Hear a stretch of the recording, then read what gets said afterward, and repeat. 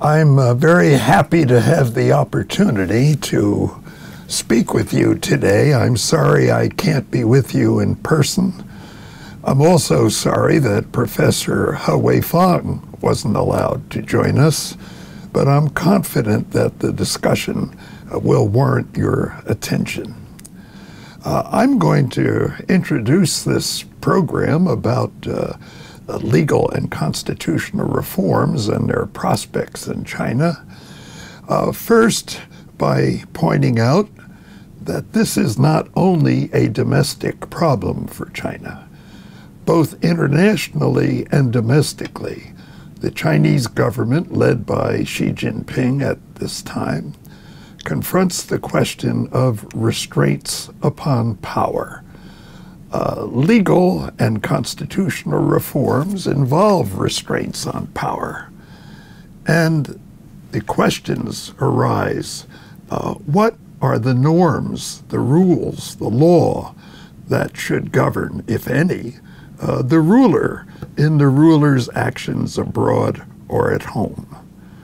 And then what institutions are there? What people who specialize in applying the norms and the rules? What degree of transparency is there?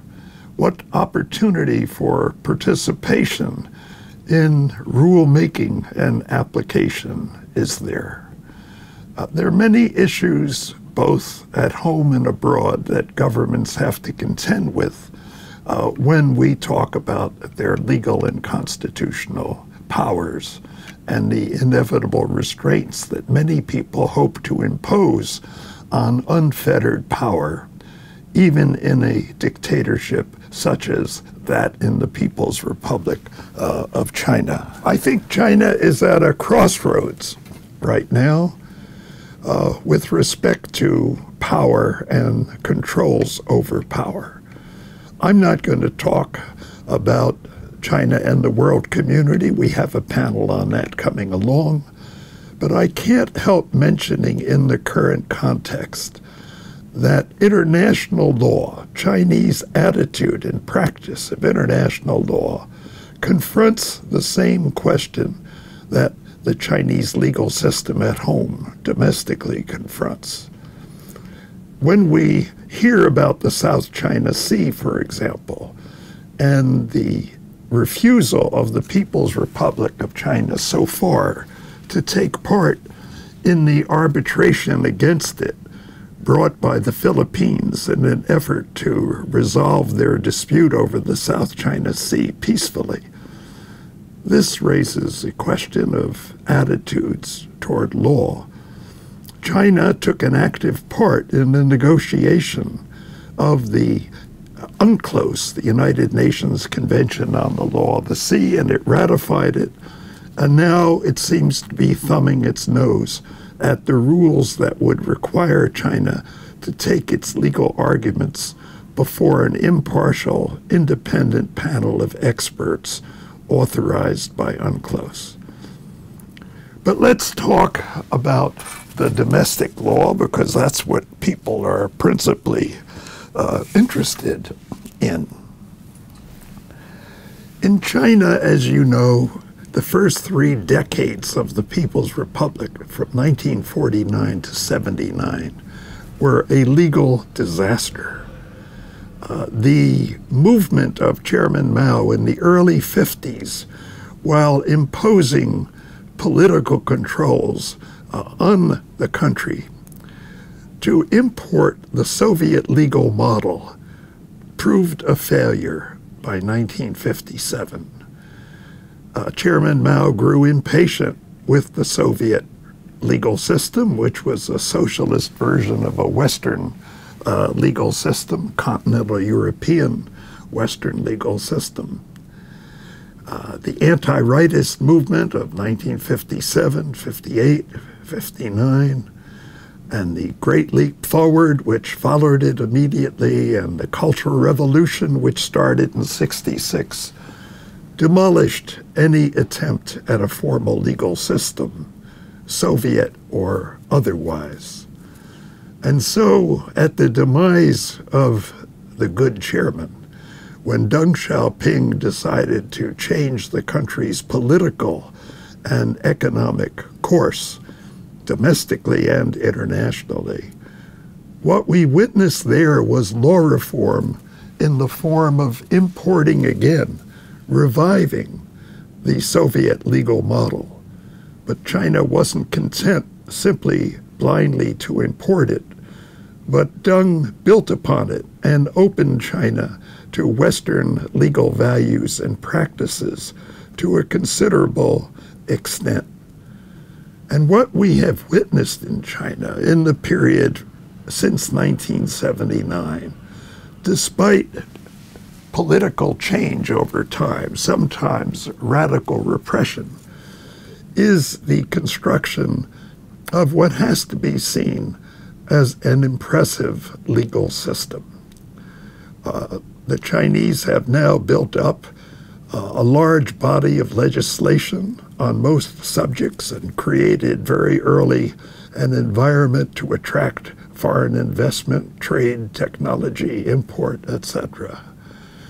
They also have built up the institutions and the personnel to staff those institutions for applying this new body of almost comprehensive legislation.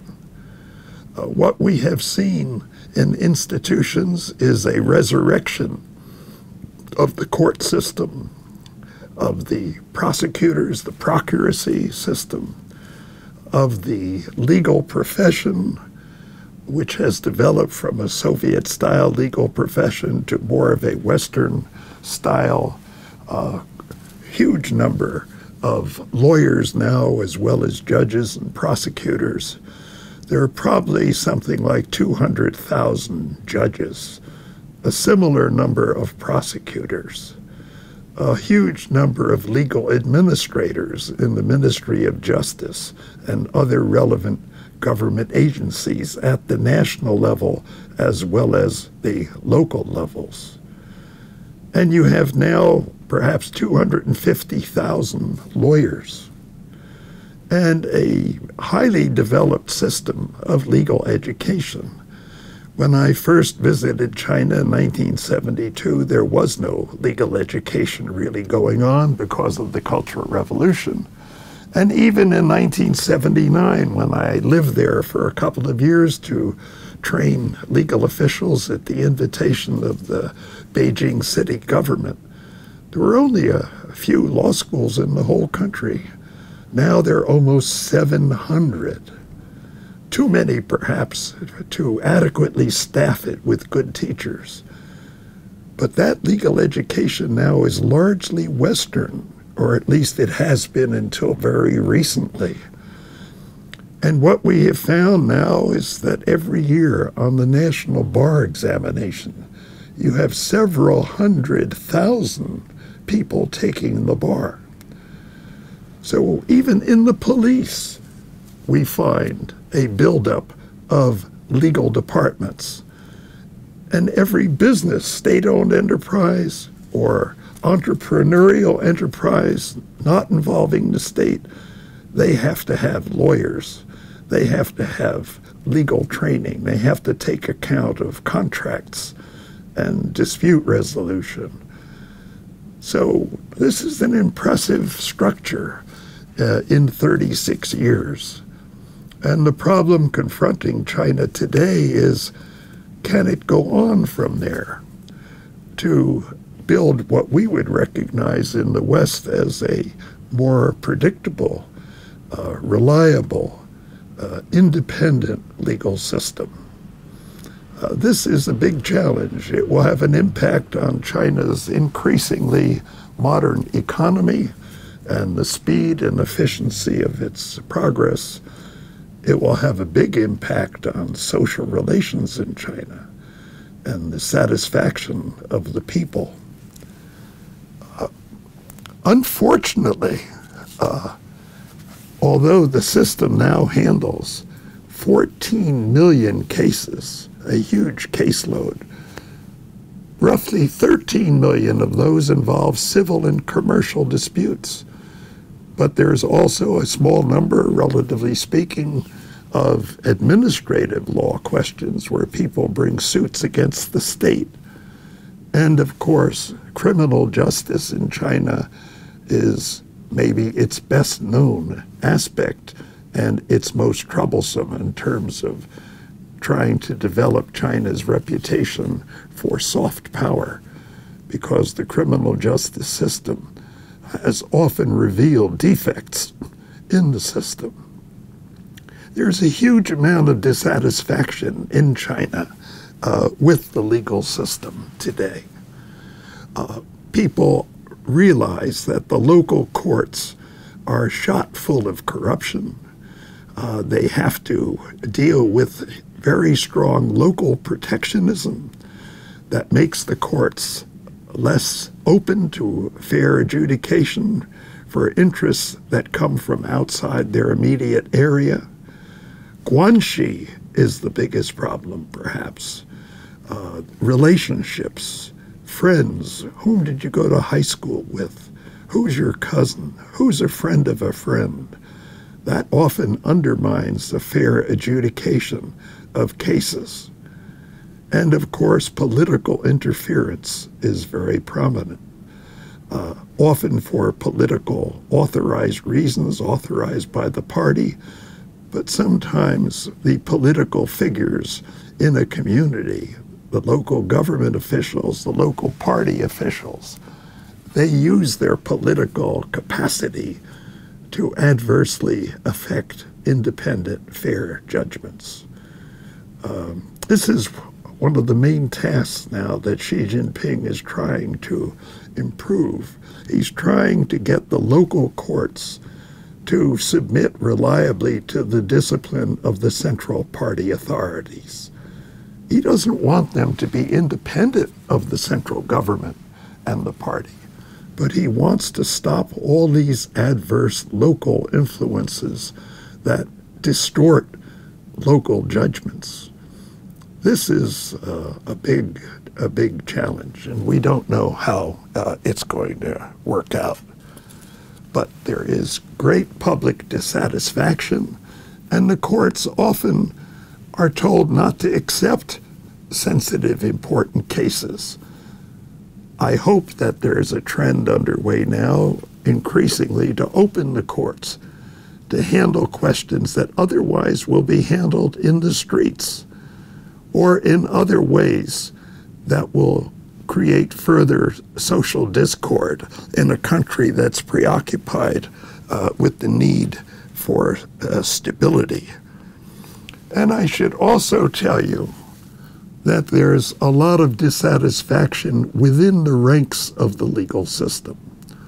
The very success of over 3 decades of legal education and practice has created a large number of people, judges, prosecutors, lawyers, legal scholars, etc., who want to see a real legal system, not one that has the appearance of a legal system, but that functions increasingly and that takes law reform seriously, not only in enacting new rules, but in implementing them.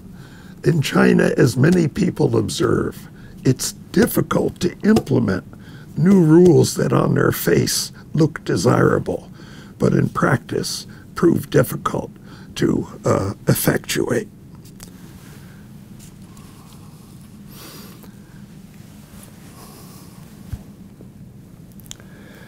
The party and the legal system is a major question for law reform. The party controls the legal system at every level. The Central Political Legal Commission, associated with the party Central Committee and the Politburo leadership, really tells every institution of law in China what to do. But there are questions about how far its reach should go. And there have been some improvements and some efforts to limit party influence over the decision-making in individual cases. This is difficult for outsiders to track. there's very low level of transparency. Whether the local party political legal committee is still deciding individual cases in most communities is hard to say. But there are efforts underway. Also, efforts underway at least to make judges, as I said earlier, more independent of local influences. We don't know how successful this can be. One area where the party continues to play a very strong role is in criminal justice, as in the current anti-corruption drive. It's the party that's more important than the actual criminal justice system. It's the Party Discipline and Inspection Commission that detains many people, and often after many months of incommunicado detention and interrogation decides whether that person should be handed over for prosecution or whether the person should be released or given some lesser punishment than criminal imprisonment. The discipline inspection commissions have committed many violations of due process of law, and I think are increasingly under pressure to try to get their own house in order. The fate of people handed over for prosecution by the Discipline Inspection Commission is usually a dim one. It's a decision tantamount to conviction, although it leaves open the questions of conviction or what charges and what degree of punishment they should have. But again, we don't have enough transparency. Let me say a word about the Constitution. China is an unusual country in this respect. It has had several constitutions. Since 1982, the Constitution hasn't been changed radically, but it has been amended in a number of respects, some good respects. But the problem is, what does it mean? This is a constitution that cannot be enforced in the courts. Attempts have been made to do so, but the party has rejected them. It's a constitution that, according to its terms, is to be interpreted and applied by the Standing Committee of the National People's Congress. Occasionally, petitions have been made to try to obtain their interpretation, but they are not eager to undertake this authorized role. As a result, there's no formal, obvious way to enforce the promises of the Constitution. There's no way to appeal to it. It doesn't mean the Constitution is meaningless. It does provide some values. It does have some indirect, sometimes subtle influences on the way intergovernmental questions are handled, or even on the way the courts respond to individual claims, while not invoking in so many terms the Constitution's words themselves. And of course, it's useful in terms of failure to observe human rights for the people at least to see in the Constitution they are supposed to be guaranteed freedom of speech, freedom of assembly, freedom of association, freedom from arbitrary detention by the police. These are guarantees that are not lived up to at all. But at least the existence of them helps people see what the future should be. They become standards, goals for the future. I think, finally, we can say politics continues to be in control in China. As the Chinese say, 政治挂帅. And this involves theory.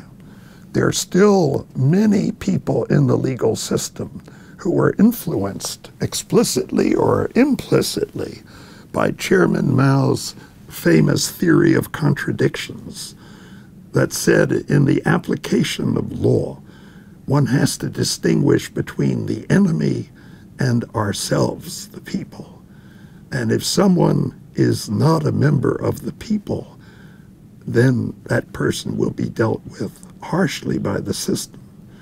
The problem, of course, is determine who makes the decision. Who is the people?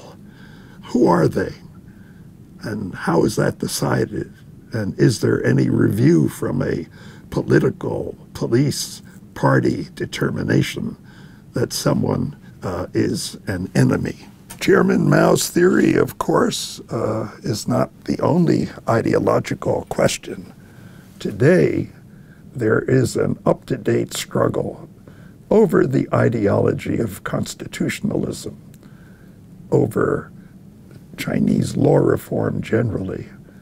Unfortunately, the current leadership of Xi Jinping has rejected and forbidden reference to many of the universal values that China unquestionably accepted under the communist rule in earlier eras. And today, to talk about constitutional reform in the universities and in the academic journals is not necessarily a safe enterprise. To talk about real judicial independence, independence of the party, even at the central level, for example, is a forbidden subject. There's a struggle underway. Many legal professionals are very unhappy, but they dare not speak for fear of losing their jobs. And yet many legal professionals are giving up. In Beijing recently, 500 judges left their jobs in order to find other work, some as lawyers, some in business, some in academia, doing other things. And this is a crisis for the Chinese legal system. In conclusion, I just want to call attention to this curious situation where the father of Xi Jinping, the famous leader Xi Jinping, who was the top man in law reform from 1981 to 83 in the National People's Congress while he was in the Politburo and serving in other high party posts. He was someone who recognized the importance of freedom of discussion, of allowing people within the party and outside the party to speak freely, even if their ideas contradicted the policies, programs, and words of the current leadership of the party. He even wanted to enact a law to protect differing opinions, to protect people against suffering criminal punishment or being ousted from the party or otherwise condemned, suffering administrative sanctions and a whole range of unpleasant consequences if they express disagreement with the leadership. He knew that in order to progress, China had to allow differences of opinion. But today, sadly, his son has rejected that. And that is a major limitation on law reform and certainly constitutional reform in China. Right now, the immediate prospect for significant legal and constitutional reform is very dim, I'm sorry to say. Thank you for listening.